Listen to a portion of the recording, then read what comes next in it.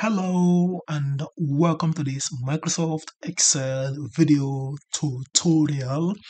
In this video, I'm going to show us a super cool hidden tricks on how to fill contents and formatings across multiple worksheets. So let's get started.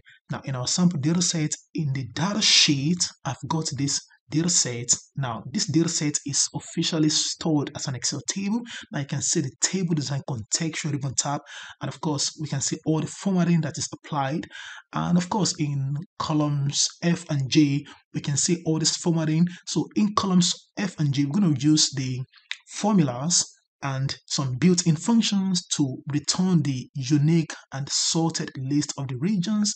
And of course, we're going to use the sum ifs function to calculate the total sales by each of the region. And then we're going to run the fill across multiple worksheets using the amazing group sheet technique. So without much talking, let's dive in. In cell F2, I'm going to use the sort and the unique dynamic arrays function to return all the unique region from column B. So let's do that. Equal sign sort, and I'm going to type the unique function, and of course for the array. Now this data set is officially stored in an Excel table, so I can over my mouse at the top here and locate this black pointed arrow and just give it a one shot, and that's going to select all the entire data set down to the last cell below. So in the formula bar, you can see the name of the table, which is data, and of course the name of the column is region. Okay, so I'm going to close the bracket twice, one for the unique formula and of course for the sort. So control enter, and of course this gives me the sorted list of the unique regions. Okay, so in column G, I'm going to deploy one of the most amazing functions that I love to use in Excel, which is the sum ifs function. So equal sign sum ifs. Now the sum ifs function requires the sum range, so I will sum this column D to total, put in a comma. Now the criteria range one is going to be the many side of this region in column B, comma, and the criteria one, which is coming from the criteria range one, is going to be all this unique region here. So I'm going to click on the first cell and hold on the shift key and press the pound sign or the arch sign. This is a split operator, so it's going to give me all the value within the list. It doesn't matter whether it becomes smaller or larger. So I'm going to close the formula and control enter.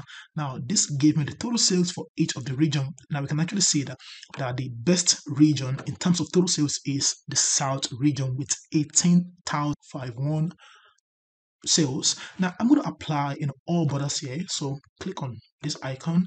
Now you can see that we have applied some formattings here. That's amazing.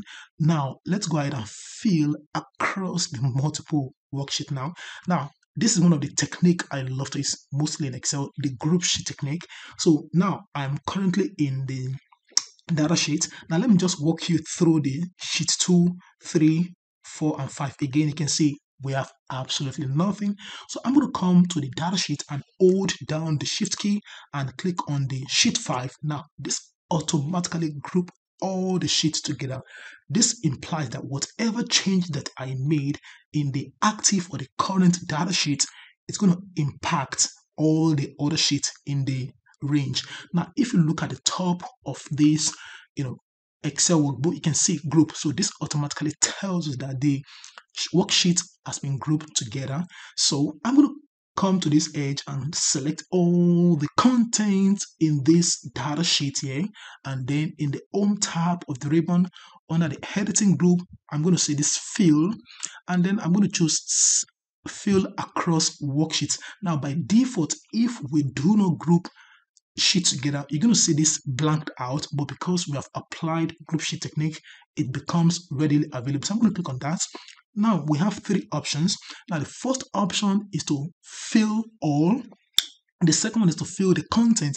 Now let's play around and say fill content before we come to the first one.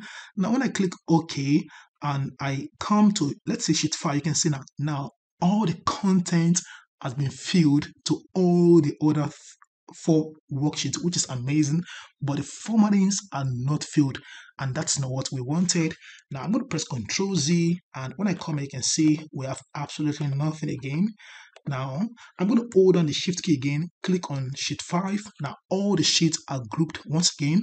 Come to the fill and want to fill across worksheets. Now, if I choose formats, it's going to fill all the formatting only. Now, let's play around and see. Click on that, and I come to sheet 5. You can see it only fill all the fill color and of course the borders, the all borders. Now, that's not what we wanted. Also, Control Z to undo the command. Now you can see we have nothing again. So for the last time, I'm going to hold the shift key, click on sheet 5, and then we want to fill all. So fill across worksheet, and we want to use the all. Now the all simply means all the content, both the formatting and the content, will automatically be filled to all the other sheets. So when I click OK and I come here and I check it out, you can see this is sheet 4, 5, and this is 2, and that is quite amazing. So we've been able to fill all the content across the multiple sheets. I hope you enjoyed this video, and probably if you've not seen this feature before, please let me know. Thank you for watching and have a blessed evening. Bye bye.